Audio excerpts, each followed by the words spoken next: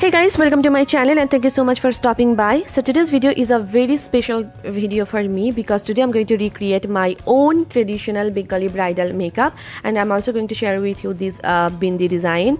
If you do not know, I did my own bridal makeup and this was the exact same look I came up with. And I decided to recreate this look for you all. I'm also going to share with you some photos from my wedding album. And before starting, please take a moment to subscribe to my channel and please help my channel to grow even more. Also share this video with your friends and family. Let them know about my channel. Please do so. So yeah, without further ado, let's get started. First, I'm taking this Maybelline TattooStudio Brow Pomade in black brown and I'm just drawing the borders first, then I'll be filling it in using smaller strokes. I'm going to make my brows really dark and bold because in marriage there will be flash photography, and in flash photography your brows tend to look really lighter than usual. Now I'm just combing my brows so that there is no excess product. Now I'm taking this Milani concealer and I'm going to clean up the borders of my brows first so that my brows look well shaped and defined, and I'm also going to apply the same concealer on my eyelids to prime them for eyeshadows. Now the products that I'm using in this video are not the same product that I used on my wedding. If you want to know my bridal kit, then click on the link over there to reach that video. On that video I shared with you my bridal kit and the products that I used on my wedding.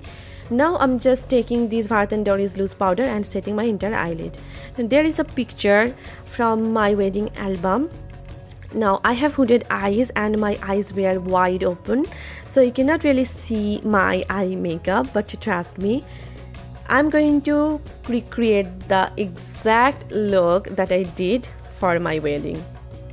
And for that, first I'm taking this shade called Running Late from my Makeup Revolution Soph Extra Spice palette, and I'm just applying it as my transition color, and the brush that I'm using is from Pune store.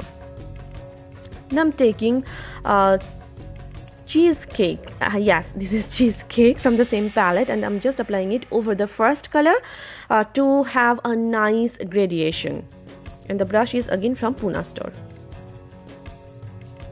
I'm taking 21, which is a pinkish red color, and I'm just applying it slightly above my crease because I have hooded eyes. If you do not have hooded eyes, then apply the color directly onto your crease, and the brush that I'm using is a crease brush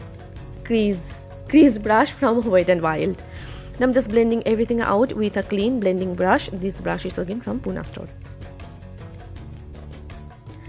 Now I'm taking Enchanted, which is a dark brown color from the same palette, and I'm going to apply it on my outer V area. Now there is a reason why I'm applying a brown shade instead of a black shade first, because black shade sometimes can be a little bit patchy, but if you apply a brown shade underneath, it will look just fine. Now I'm taking this black shade from my Makeup Revolution Reloaded Velvet Rose palette, and with this pencil brush I'm just applying it on my outer V area, and I'm also dragging the color in a bit through my crease. Now I'm taking this shimmery gold color from the same palette and I'm just applying it all over on my eyelid. Now if you do not know, red, black and golden, this is the classic combination for a Bengali bridal look. Now applying the same brown color between the golden color and the black color to have a nice gradation. Now I'm taking 21 again and I'm just applying it on the borders to make the red stand out even more.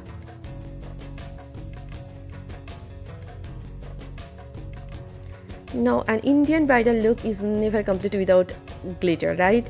For that I'm using this Revlon Photo Ready Eye Art in Desert Dazzle, and I'm just applying it over the golden eyeshadow. On my wedding I applied liquid glitter, and I think this was from the brand called Segolike or Segolic something. Now I'm taking this NYX Photo Loving primer and I'm just priming my face. I already moisturized my face about half an hour ago. If you are looking for a good primer for your wedding, this can be a great option. This blurs out your face, fills in all those pores, and this just makes your makeup long lasting. Now I'm just color correcting my face. For that I'm using this Girl Orange Corrector and I'm just applying it around my mouth because I have hyperpigmentation over there, underneath my eyes because I have dark circles. And I'm just blending it out using my finger. If you're using this color corrector, try to blend it with your finger. This way it becomes a bit lighter. Now for my foundation, I'm using this Maybelline Superstay foundation in 220, and I'm just buffing it in using the same damp beauty sponge from Real Techniques. And do not forget your neck. Always apply the foundation on your neck and also blend it on your hairline. Otherwise it won't look natural. For highlighting and for concealing, I'm using the same Milani concealer, and I'm just applying it underneath my eyes in a bigger triangular shape on the center of my forehead, down the bridge of my nose, cupid bow, chin, and the sides of my mouth. And also just under it, I'm going to place my contour next. Now I'm just blending everything out again using the same damp beauty sponge.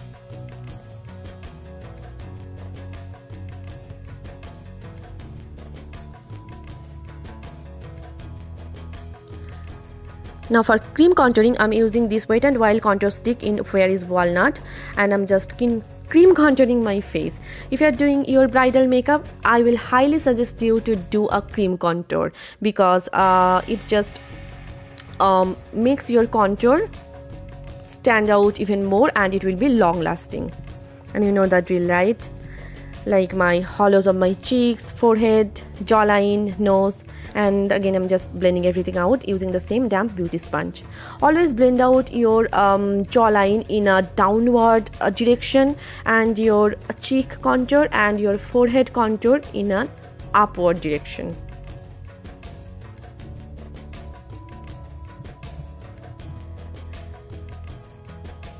Now I'm just setting my under eyes and my smile lines using the same Bharat and Dorris loose powder.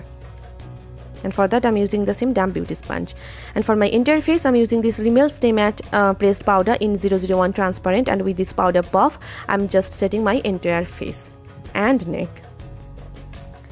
Now I'm just baking my under eyes and my smile lines. For that I'm applying tons of loose powder because I get creases on those areas pretty quickly, and if I get any fallouts due to the eyeshadows, it will be easier to dust it off later without spoiling my base. Now I'm just outlining my lower lash line with my Wet n Wild MegaLiner in black. This step is a bit difficult, and I did the same on my wedding as well. Now I'm taking this Maybelline gel eyeliner, and I'm just applying it on my waterline, and I'm also going to tideline with it. I will highly suggest you to use a gel eyeliner instead of your regular kajal, because regular kajal can fade away pretty quickly, but a gel eyeliner, especially this one, it stays all day long. Now I'm applying 21 on the borders of the eyeliner.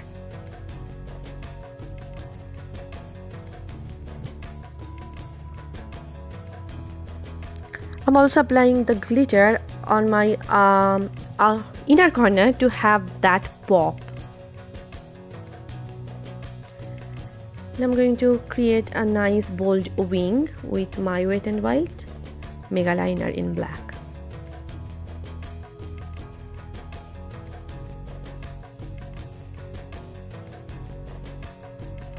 I'm also elongating my inner corners a bit. This will make my eyes look wider and bigger. Now I'm just highlighting my brow bones and my inner corners with my Makeup Revolution Pro Illuminate highlighter. I'm not going to apply falsies now because I'm going to do those Bindi design, and the eyelashes will create obstacles for me.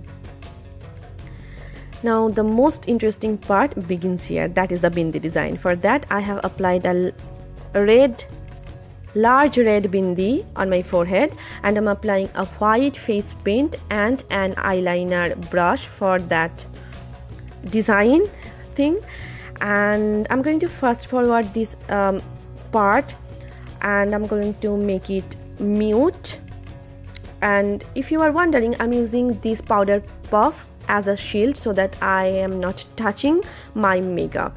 And yeah, I'm going to fast forward this part because You know, I cannot really explain all those steps, and if I do not fast forward it, the video will be like 1 hour long, and we do not want that.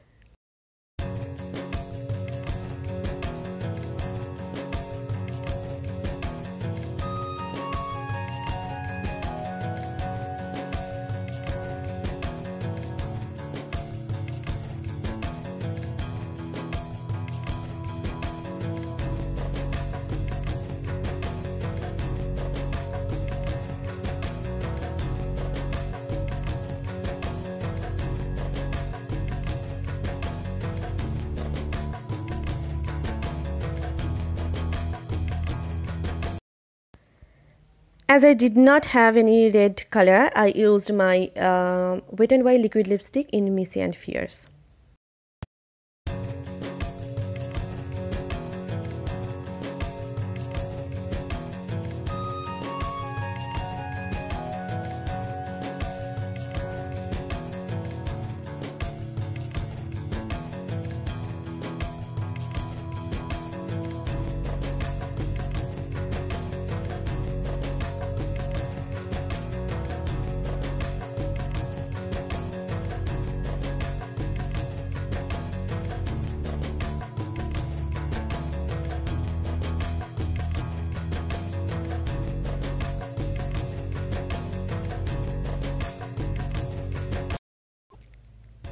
And it is done. I was so nervous before doing it, but now I am well satisfied. I'm just curling my natural lashes with this Vega eyelash curler, and I'm applying a coat of mascara. This is my Maybelline Lash Sensational Lash Sensational mascara. For my falsies, I'm using this Idol 3D Fox Mink lashes of the camera, and this is the complete eye look. I'm going to finish my face. For that, I'm using this Milani Silky Matte Bronzer in 03 Sun Tan, and I'm just powder contouring again. That means I'm applying the powder wherever I applied the cream contour. If you do so, your contour will be long lasting and it will be prominent, and your face will look more chiseled. For my blush, I'm going to use my Fit Me blush. I forgot the shade. Everything will be mentioned in the description bar below, so please do check that out. And I'm just applying it on my cheeks. I'm using this Makeup Revolution Pro Illuminate highlighter, and I'm just hitting the high points of my face, like my cheekbones, chin, cupid bow, down the bridge of my nose, and also the sides of my forehead. I'm just setting my entire makeup with my NYX Dewy Finish Makeup Setting Spray. For my lips, first I'm lining my lips with my Wet n Wild lip liner in Red the Scene, and I'm also going to fill in my lips with the same lip liner. It will make your lipstick long lasting. And for my lipstick, I'm using the same Messy and Fierce. This is a stunning red color. And here is the complete look. I truly enjoyed making this video, and this was a bit emotional for me. I hope you guys enjoyed it. If you did, then please like the video and please share it with your friends and family. And if you are not following me on Facebook, Instagram and Twitter, please do follow me there. All the links will be given in the description bar below, so please do check that out. See you soon in my next video. Till then, bye and take care.